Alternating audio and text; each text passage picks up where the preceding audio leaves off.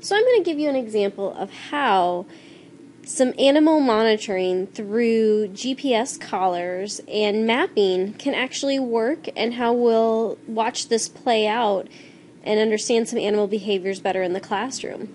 Let's imagine that we have this map here for the fennec fox. Do you know what a fennec fox is? Well, this is what it is.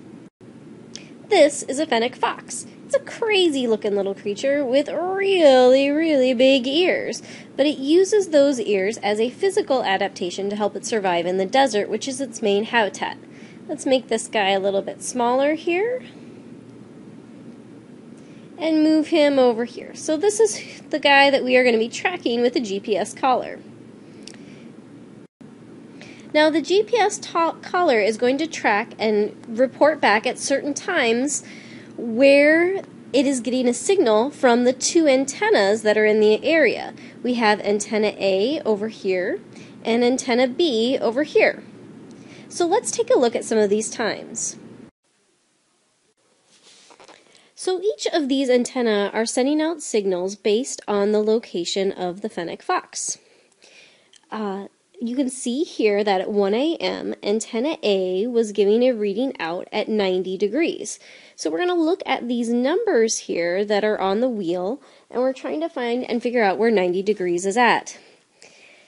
When we are doing our mapping activity, we're going to pay close attention to this little dot here right above antenna A. The benefit that you're going to have when you do this in class is that you're going to actually have a ruler, so you're going to be able to make your line very straight. I just have my finger on the iPad, and we're going to try to make our line as straight as we possibly can. That is really not a very straight line, so bear with me. But you can see how I started at the dot and tried to go straight out from 90 and drew the line all the way out to the edge of my paper. Now when I look again at 1 a.m., antenna B was giving out a signal at 105. So again, I'm going to start from that dot here in B and try to draw out as straight as I possibly can out until the two lines cross. The place where the lines cross is actually where the animal was at during this time. And so I'm going to make a dot and I'm going to label it 1 a.m. so that I can begin to track the patterns and behaviors of these animals at different times of night.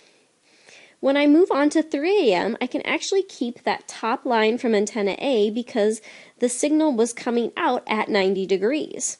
But for my bottom antenna and antenna B, I actually need to go up to 120. So I'm going to try again to draw a line out as straight as I possibly can until those two lines cross. Where that cross is, I'm going to draw a dot, and I'm going to label it 3 a.m. So from these two things, I can start to learn patterns that the fennec fox has. And if I were to do this over time, I would start to learn some very specific things about this animal and its population, and perhaps many of the different population creatures. So if I had one on a male and one on a female, or GPS collars on all of the males, I could learn different things about the population and the different patterns that they have.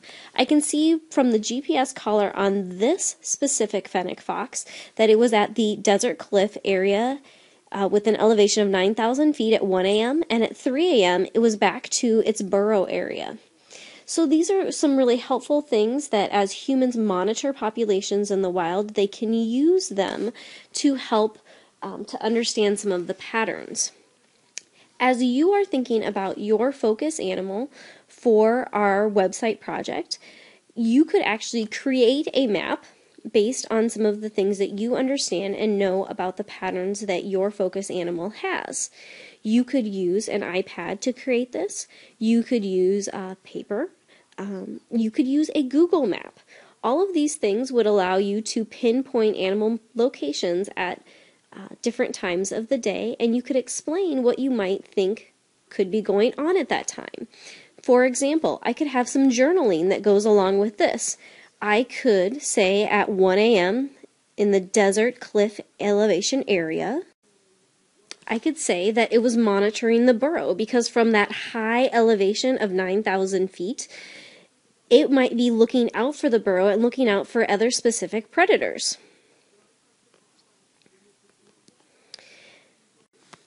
At 3 a.m., since it has made its way back to its burrow, and since it is nocturnal, I might say that it might be going to sleep at this time. It might be retiring to its burrow because daybreak is going to be coming soon.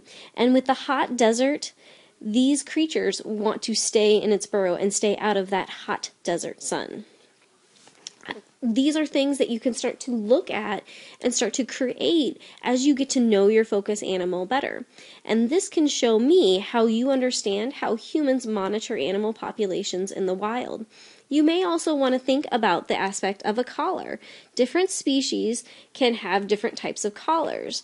For most mammals, like the fennec fox, they're going to actually have a collar on it that is sending back the feedback to the signal, which you guys can see over here. I kind of drew a fake collar on this one. But for alligators and crocodiles, they have done different types of things. They can't quite equip them with a collar, but they attach them in different ways. And if you're studying a bird population, they are going to attach it to a bird in a very different way as well.